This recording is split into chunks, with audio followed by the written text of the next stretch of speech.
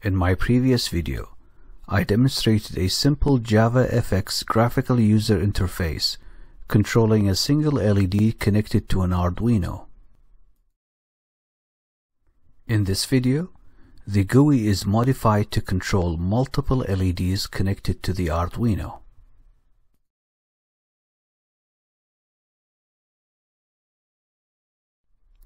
The Scene Builder application is used to create the graphical user interface by dragging and dropping the controls onto the work area.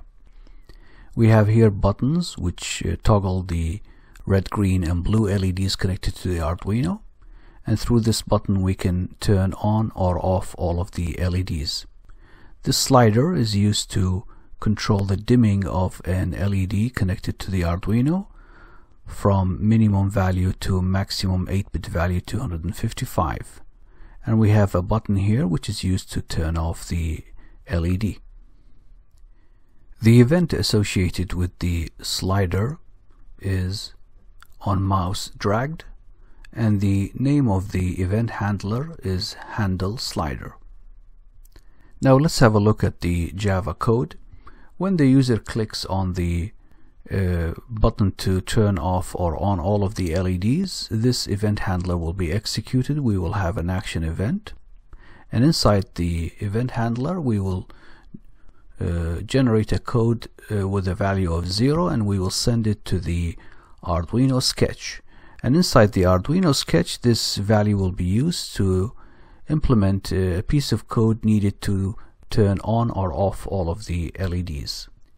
When the user clicks on the red LED, this event handler will be executed, and the code value of 1 will be sent to the Arduino in order to toggle the red LED.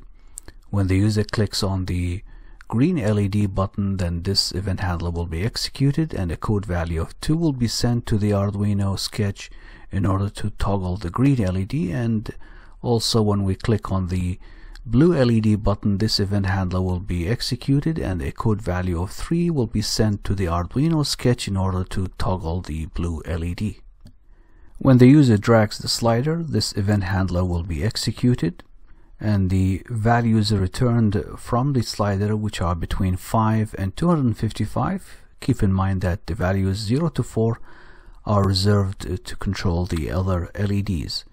So this range of values are then sent to the Arduino Sketch in order to control the dimming of the yellow LED connected to the Arduino.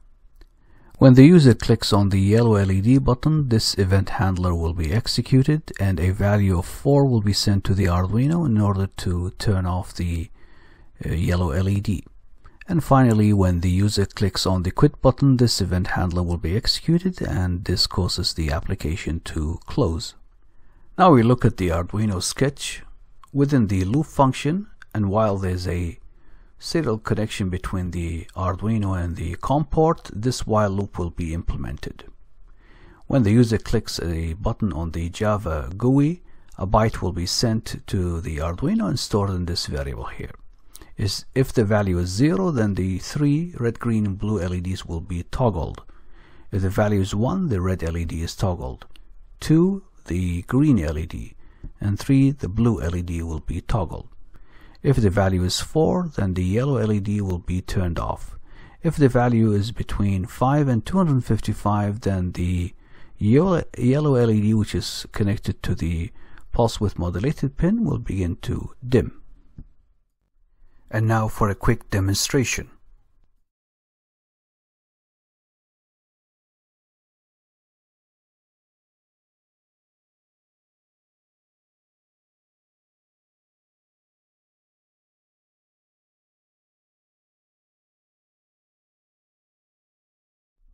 In future videos, more peripherals and sensors will be controlled using JavaFX GUIs. Thank you for watching.